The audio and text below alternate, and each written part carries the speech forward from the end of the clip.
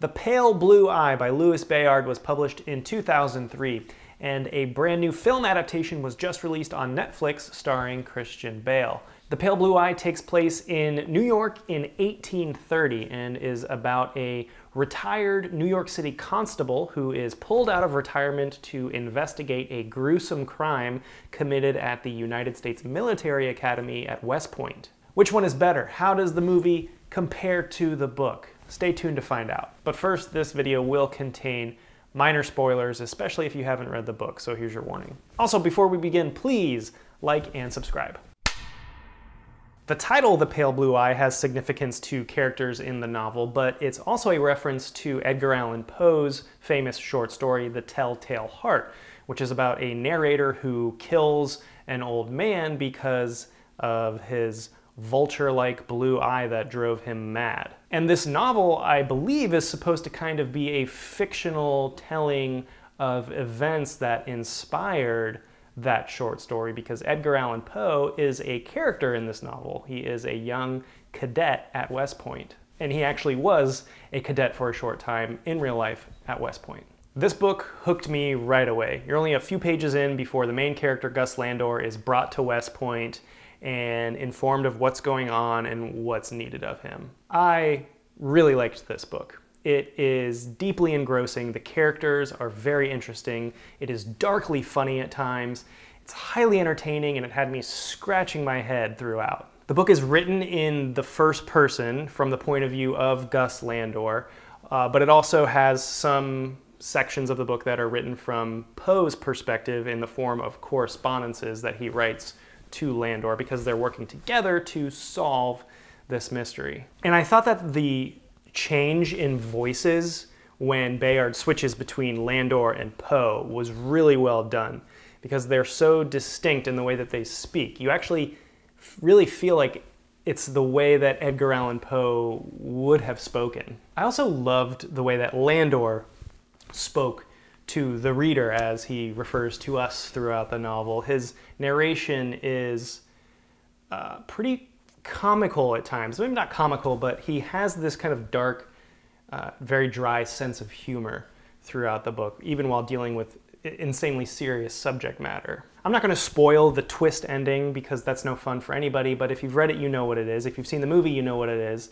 It's a great twist ending, and it's the kind of ending that really made me want to reread the book almost immediately to see how it all worked after having that knowledge. Okay, now the movie. The movie was written and directed by Scott Cooper. Gus Landor is played by Christian Bale. Edgar Allan Poe is played by Harry Melling. Captain Hitchcock is played by Simon McBurney. Leah is played by Lucy Boynton. You've also got Toby Jones as Dr. Marquis, Gillian Anderson as Mrs. Marquis, and Robert Duvall as Jean Pepe instead of Professor Papa, a choice I didn't much care for and didn't really make a lot of sense to me why they did that. The movie is okay. It follows the book pretty closely, I will say that, but there wasn't really anything special about it. Costumes are good, the acting is fine, but honestly I thought this movie was kind of boring. And not just because I had just read the book and knew everything that was going to happen in the film, because usually I really enjoy seeing a book come to life on the screen. Not this one though. It was bland. It lacked a certain charm that the book had. There was no life to it. It followed the beats of the book, and that was it. The book was dark, but it had a certain lightness to it. This movie is grim throughout. Like I mentioned how much I enjoyed Landor's narration. There is no narration in this movie, and I think it would have been better maybe if Bale's Landor had some voiceover narration throughout the movie.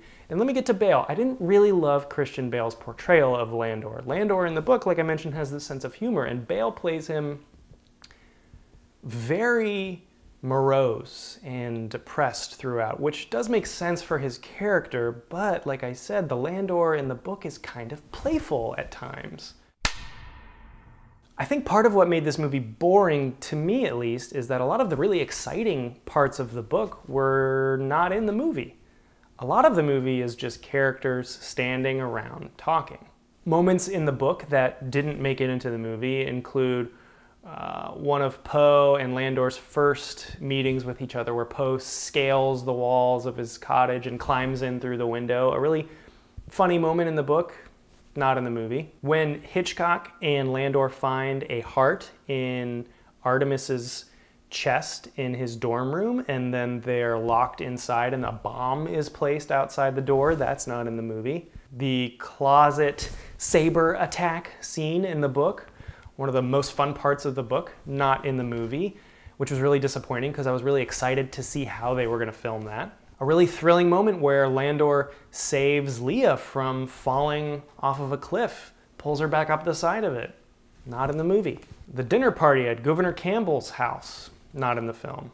They kind of combine certain elements from that into some other scenes in the film. Also, the climax of the movie is a little different. Certain characters are not crushed by blocks of ice like they were in the novel, which was described in pretty gory detail and left a pretty lasting impression on me. But unlike the book, this movie did not leave a lasting impression on me, and the decision for this one was pretty easy. I enjoyed the book way more than the movie.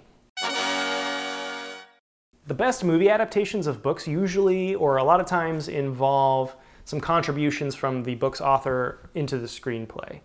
Not this time. Bayard did not contribute to the screenplay of this movie, and I think it maybe suffered because of that. What are your thoughts? Have you read the book or seen the movie? Maybe both? Give me your thoughts in the comments below. I'm also interested in people who haven't read the book but have seen the movie. Did you like the movie?